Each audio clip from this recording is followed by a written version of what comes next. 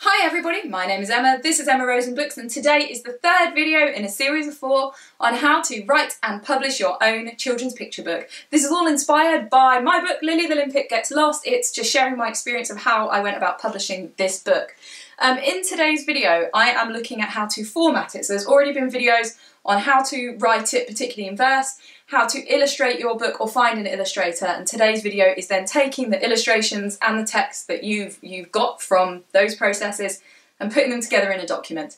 In this video I am going to use Pages because I use a Mac, and I'm also going to use Canva, which is a free online site that you sign up for, and there are paid subscription versions of it, but this is not that. This is using the free version.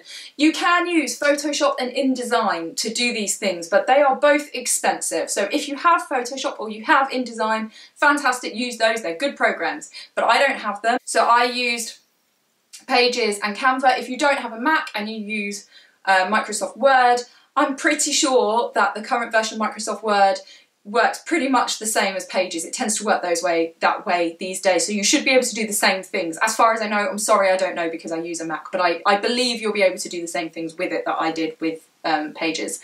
Also, just to point out that there were 2 things that I struggled to do with the free software that I had, and a friend helped me out who had Photoshop. Those were making images that had transparent backgrounds. I don't know how to do that on any software I have. If anyone knows and can link me to some good software, that would be great, let me know. So a friend of mine did that for me on some of the images, cut them out and made it transparent. And one of the files needed to be saved via Photoshop because of being able to set the settings that it needed. I do explain that in the video, but again, the same friend, my friend Pete, helped me out by me sending him the file and him just resaving it for me. So hands up, I did have to use Photoshop a little bit because there were 2 things I couldn't do. So you may have a friend who can help you out with those things. There may be workarounds. I tried to do it with GIMP and I couldn't do it. So I'm just putting that out there. But those things that I needed to do, you don't necessarily need images with transparent backgrounds, and you may not be using Ingram Spark, which was the other reason that I needed Photoshop, was to do the files with that. So just a bit of a disclaimer, I did use Photoshop twice. I hope that you find this stuff useful. I've been as frank about how I did it and you know, any issues and all that kind of stuff as it can be.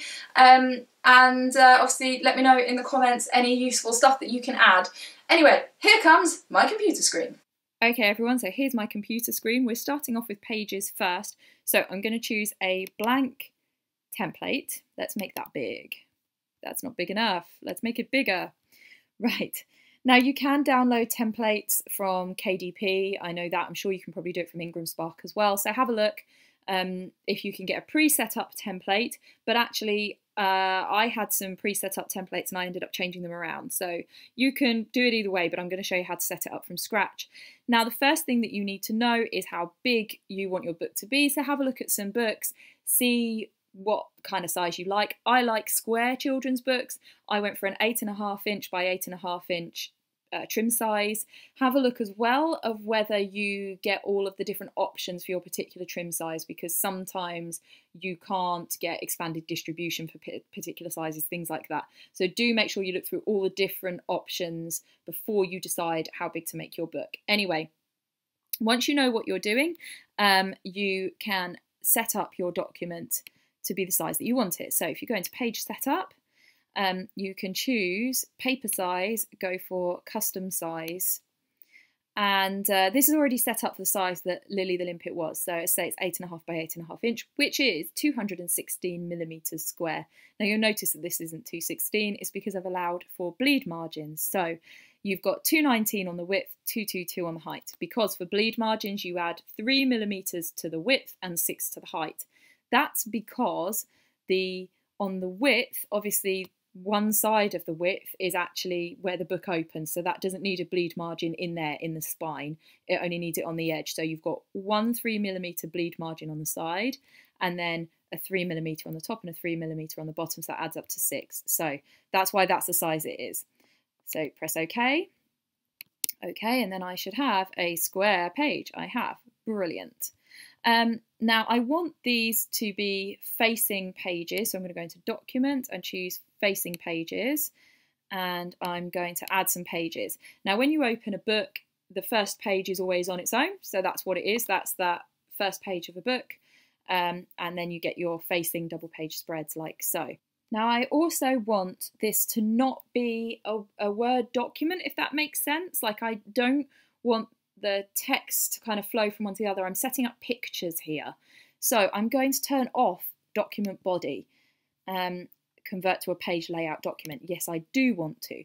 So then that will mean that if I move things around, it's not going to make the text flow from one page to the other. It's really hard to explain what I mean. It also means that I can add and delete pages, and I can move pages around. So for instance, if I just put this bit of text here, if I view page thumbnails and I want that bit with that bit of text to actually be on the second page, I can move it.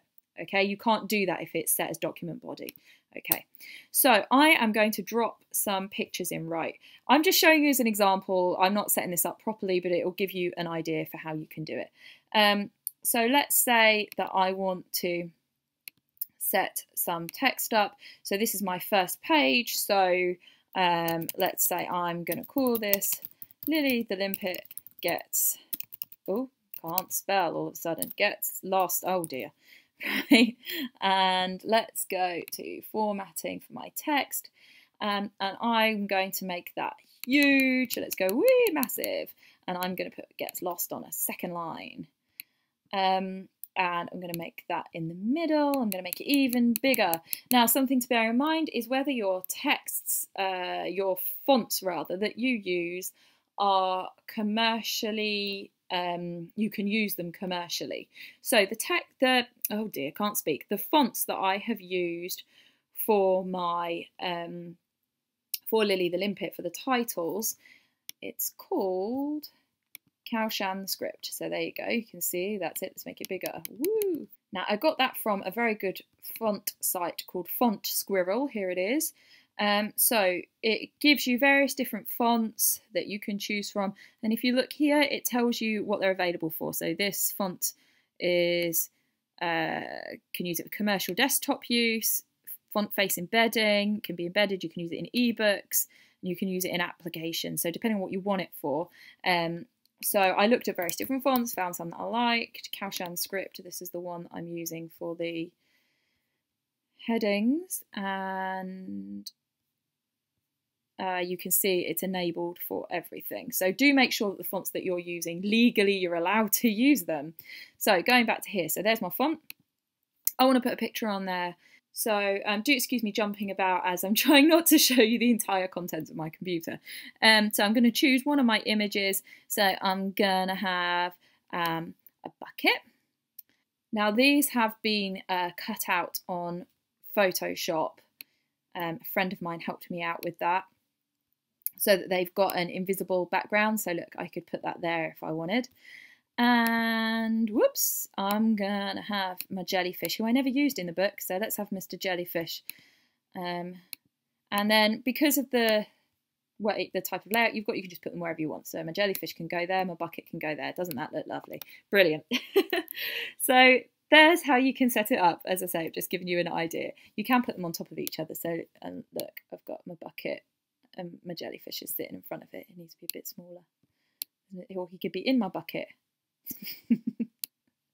However you like it. Anyway, so you can move your images around. Oh, look, and then they've joined together. He can just stay there. No, I want him. Oh, no. He can sit on it like that. Right. So then that shows you how you can set up title pages like that. You can put your name on it, however you like it, whatever. And then, actually, what I haven't shown you, that's not central. Of course, on pages, what you can also do is you get the lines to tell you, there you go, right in the middle. And then I can line up these images as well. Let's put my jellyfish over there to make sure it's in the middle. Do you see that? Oh, there you go. So that image is in the middle of the text. Now, because obviously it's got the shadow on it, it doesn't quite work like that, so drop it like that. But you can line things up in that way to make sure that things actually are central. If you didn't know that, sorry if I'm teaching my grandmother to suck eggs at all.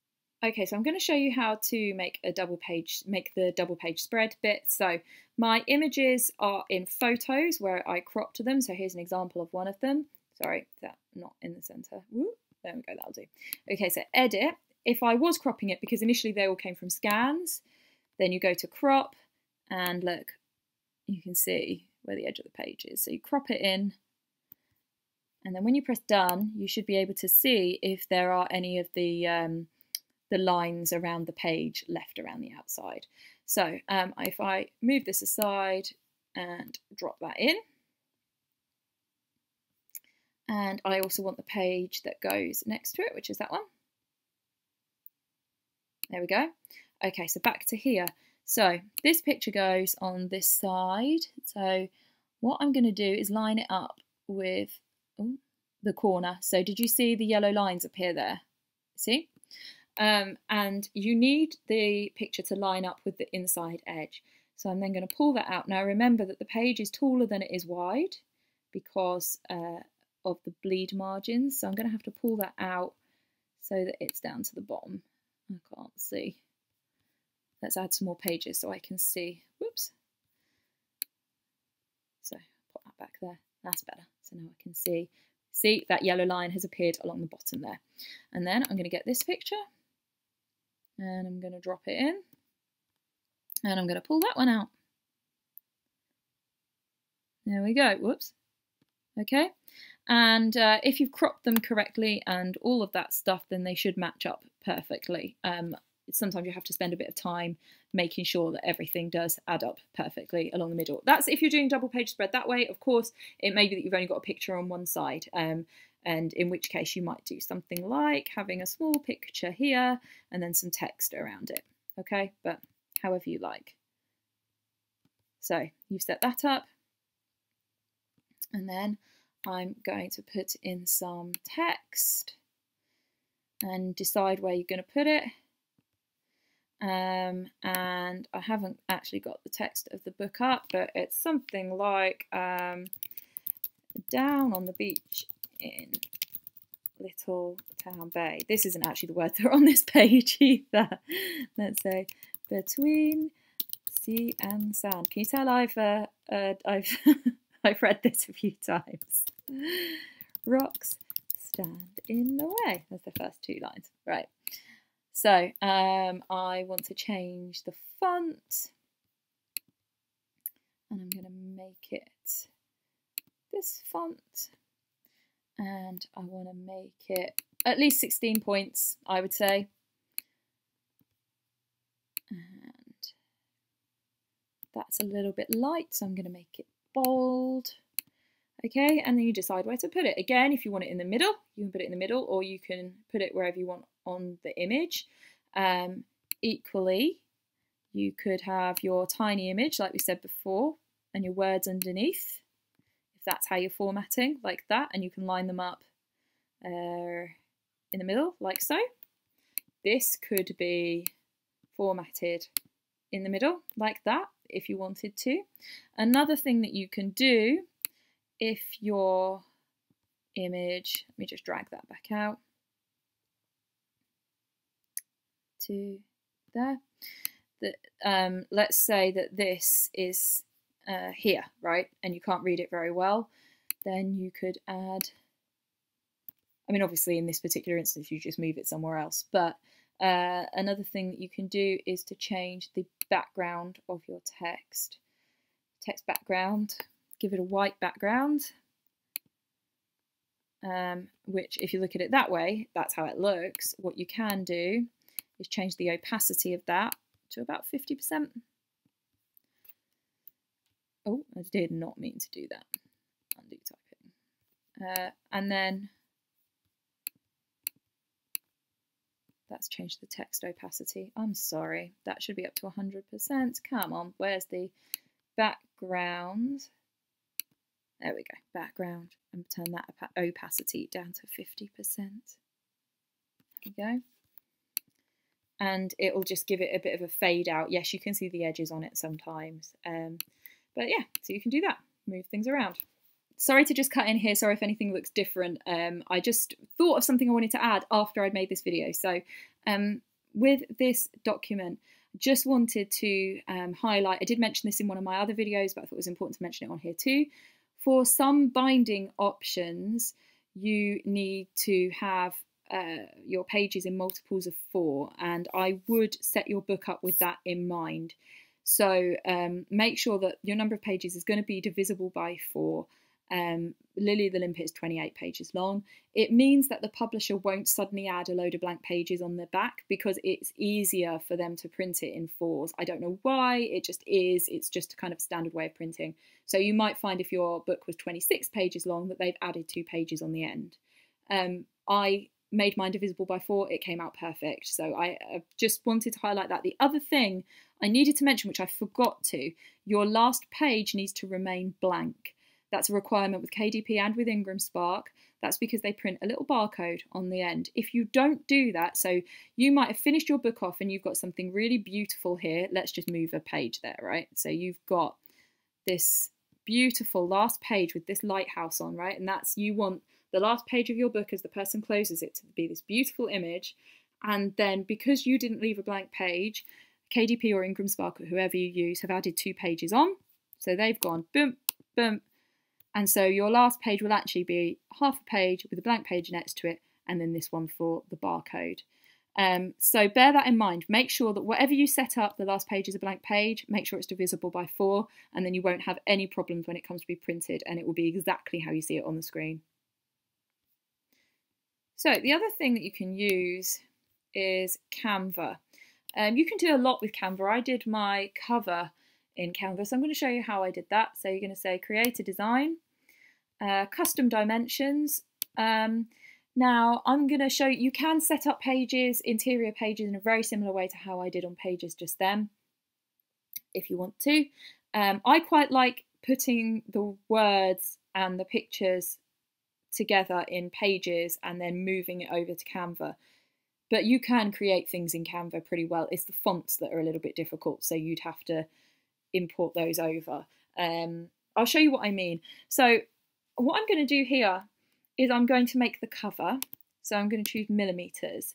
Now, if I have got, my book is saddle stitched, which means it's got staples in the middle. So that means that I don't need to allow for a spine measurement. What I would do if you're having a spine on your book, have a look on whatever site you're using, so Ingram or KDP or whoever, and see what allowances you need to make, and you can get templates to set it up. So actually I'll show you how to do that too. So I am adding my my width is my 219 plus 219, so what's that? 4, oh dear, brain dead, 438. Have I done that right? I'm sorry if I haven't.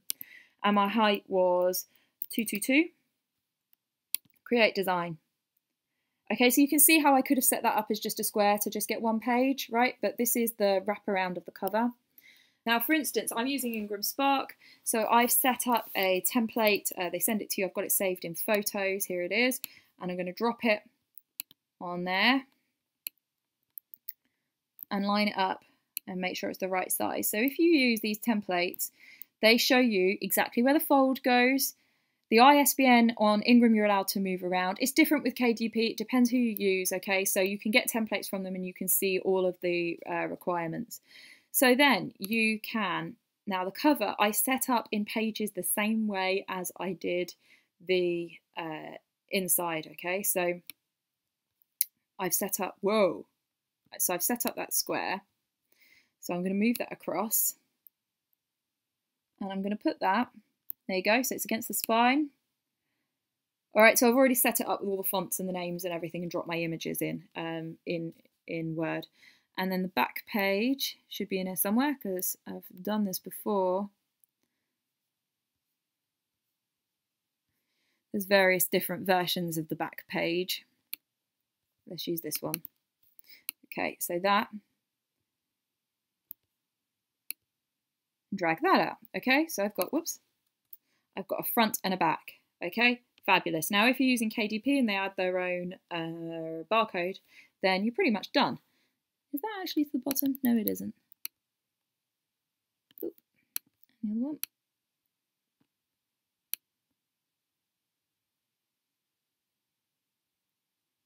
There we go. Okay.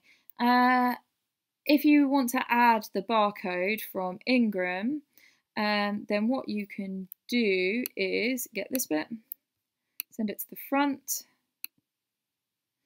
and again, and then you can crop it to get your barcode, which will be the perfect size because it's important that you don't resize it. I probably haven't done that exactly perfectly. Okay, there's my barcode, and I'm going to whack it there. Okay, so you can move your barcode around, put it wherever you want it. It could be, I've moved that side, haven't I? There we go. It could be over the seagull's face if you wanted it. Put it wherever you want. If you want to do something like put the name, whoa, I keep doing that. Do that. The name of your company in, then you can, and so on, yeah? And you can build it all up.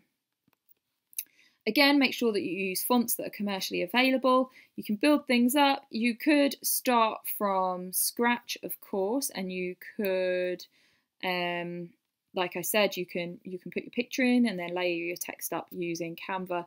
But I like using the fonts in Pages because then I can upload those fonts onto my computer and use those fonts on Word. I don't know that you can do that on Canva. I don't know. So yeah, that's why I've done it that way. I've made it in Word. And then I've exported that as a PDF and then dropped it into here so that I can set that up that way. Okay. But there's lots of different ways of doing it, and hopefully that gives you an idea of how you can build it up, and then you can export it by downloading as a very, very high quality PDF. Now, where the one that you download from Canva works really nicely for Ingram Spark, it also works for KDP. With Pages, if I export this to PDF, works perfectly for KDP, Ingram Spark doesn't like it. Now, I suppose what you could do is you could copy all of this into Canva if you wanted and then export it that way. Would probably be a pain, but you could do it. Alternatively, if you look up on the guide on Ingram Spark, it tells you how to save it using Photoshop. So if you have a very kind friend that you can send your file to and say, can you just resave this for me? Because it needs to be saved with a CMYK setting. So if you have somebody who can just save it for you, then that's great. Otherwise, if you're using Ingram Spark, you're going to have problems with the PDFs from Pages because they don't have the right settings and you don't have the options to change them. Personally, I tried to change it with GIMP and I couldn't do it. So yeah, as I say, if you're using KDP, not a problem. If you're using Ingram, it is, and you need to think of a way around it to make it CMYK. Okay, so I hope that all of that is really useful. As I say, you can set your pictures up however you want. Keep adding your pages so that your book is as long as you want it. Remember to add your start and your finish material and all of that, and you can navigate around as you wish and set it all up. I hope that helped. Good luck with your project, and the next video will be all about how to set this up on Ingram or on KDP. So I look forward to seeing you all for that one. Take care.